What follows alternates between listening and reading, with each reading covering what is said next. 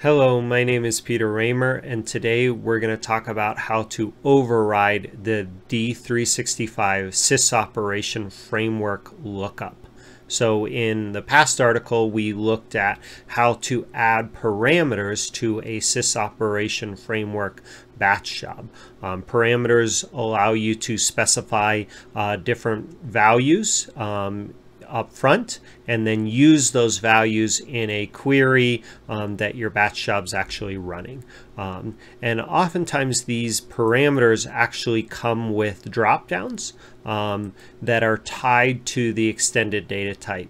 But then other times, if they don't, you need the ability to override what's called the lookup, which is this drop down here to either show different columns, to filter the data in a different way, or just show the lookup altogether. So in this video, I'm going to explain how you can do that. We're going to focus on this customer account, location, and warehouse parameter right here. Okay, so just as a quick recap, in order to create a SysOperation framework, we really need three classes. We need a contract class that ends in the word contract. We need a service class that has some kind of process method that says what this process is actually going to do, what this batch job is going to do.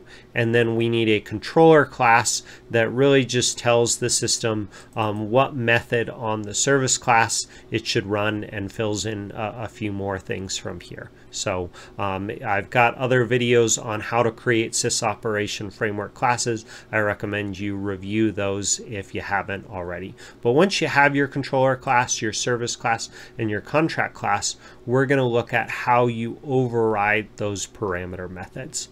So first, let's add a few parameters.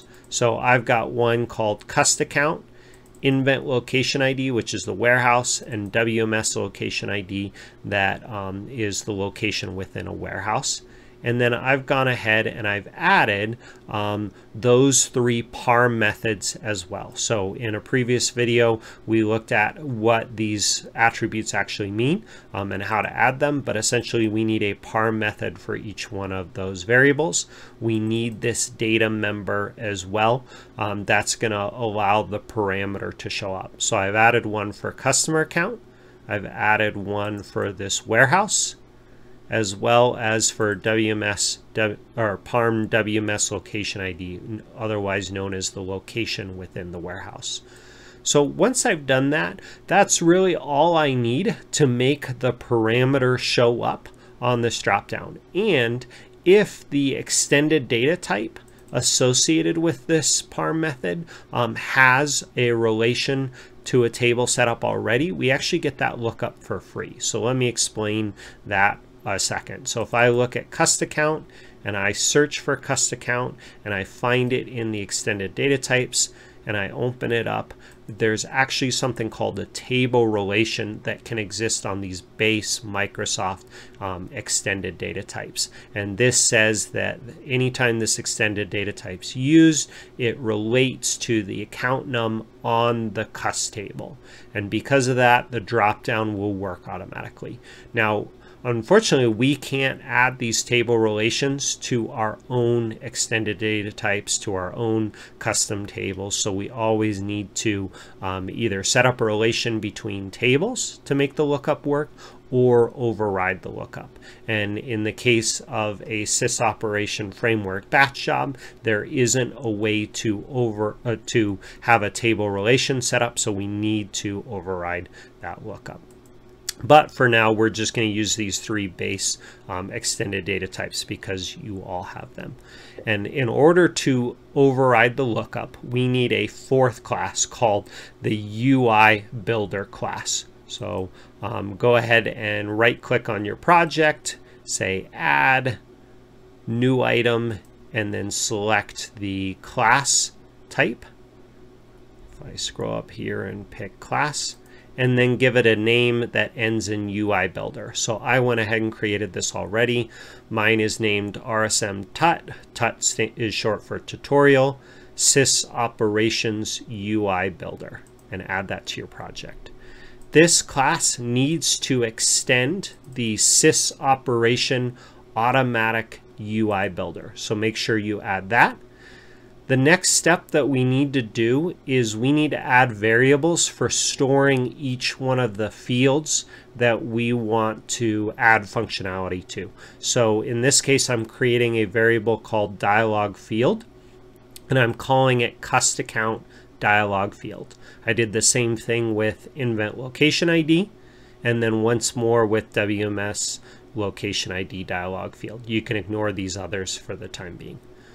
The next step that we need to do on this UIBuilder class is we need to add a postBuild method.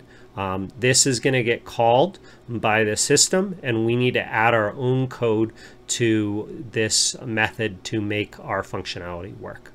So the first thing we do is we need to make sure super is called, and then we're going to add 2 lines of code per parameter. The first line is this line here. Let me see if I can make the text a little smaller so we can see this.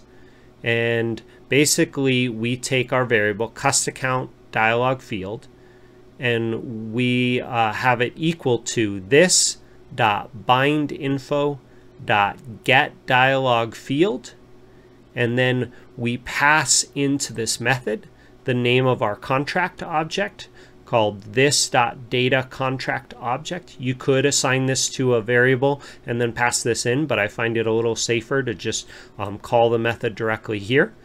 Then we need to give it the method that this parameter is tied to. So we tell it the name of our contract class. In this case, mine's called RSM-Tut SysOperations Contract. Make sure you replace this with the name of your contract class. And then we have parm custable. So make sure you replace this method with the name of your method associated with this parameter.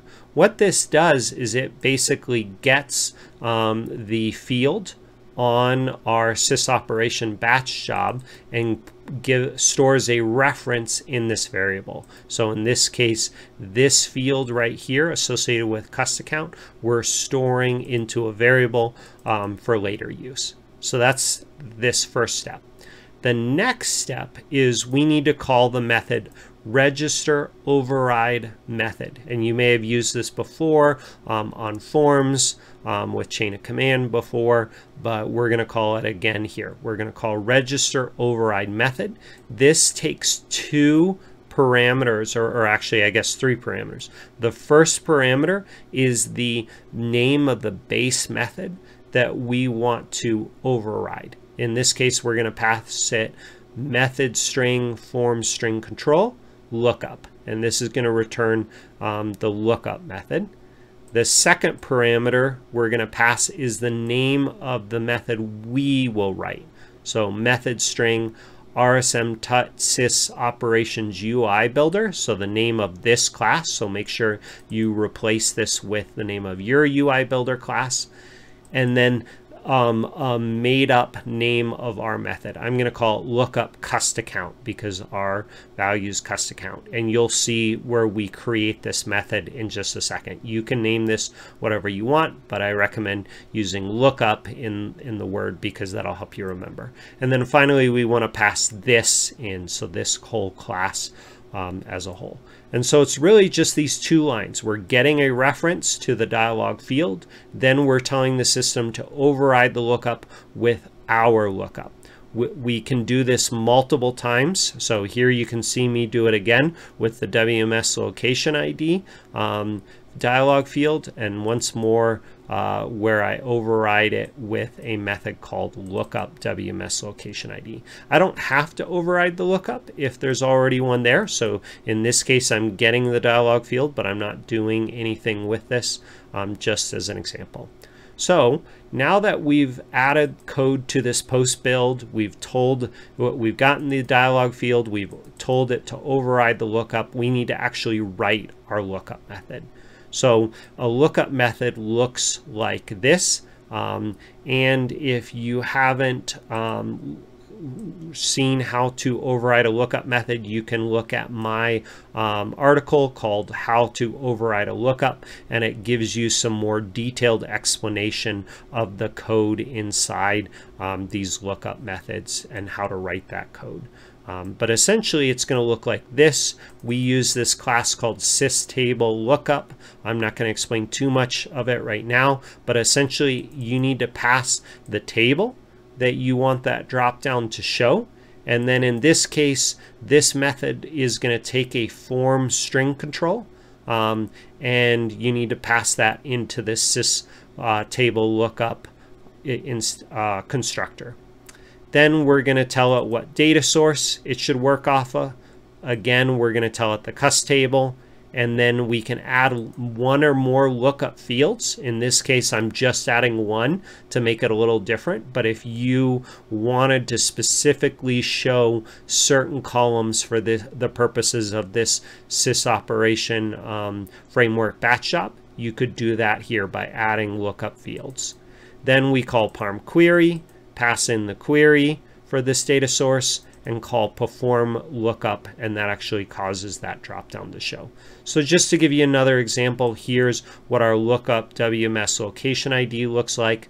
Again, I'm passing it the WMS location as well as the form string control here. I'm telling it to show these three columns, WMS location ID, invent location ID, and location profile ID on this table. And then I'm having the drop down show. And so the important thing that you need to know is that this method needs to match what you pass in right here and here. So that's it for our UIBuilder class.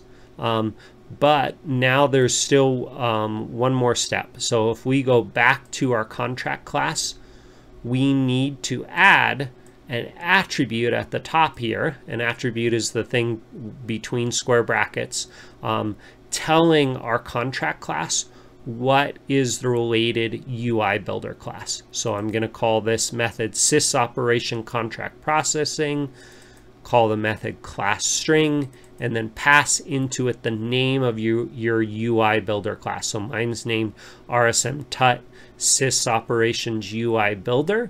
Yours likely will be named something different, so make sure you replace this with that name. And then that's it. So really, again, the steps are: make sure you add your parameters to your contract class, make sure you've got parm methods, create your UIBuilder class, add your dialog fields, add the postBuild method, add these two lines of code to override the existing lookup method with a new lookup method, then implement your new lookup method, add it to this class, and then finally make sure you've got an attribute on your contract class that links this contract class back to the UIBuilder class. And that's it. That's how you override a lookup. Then we get these great drop downs where we can see the fields that we've specified. In this case, here's one that we overrode. This one is actually the base from the extended data type. And then this one we overrode as well. And so that's why we're only seeing one column. And then from here, you can use your standard filter functionality by clicking a drop down and filtering on this column, set a value, and then click OK on your SysOperation Framework batch job to run it. So parameters are really helpful in allowing you to run your jobs on a variety of different data and filter what data you want it to run. Overriding the lookup gives you even more controls both in what columns are showing as well as filtering the result sets of what you can click on from this drops down and ensure that your users are picking the correct data. Okay. Hopefully you learned something new today. Thank you so much for watching. I really appreciate you watching. If you liked the video, click the like button. I also invite you to push the subscribe button as well. If there's other topics you would like to see a video on, please post in the comments and I'll see what I can do. I hope you learned something new today. Thank you.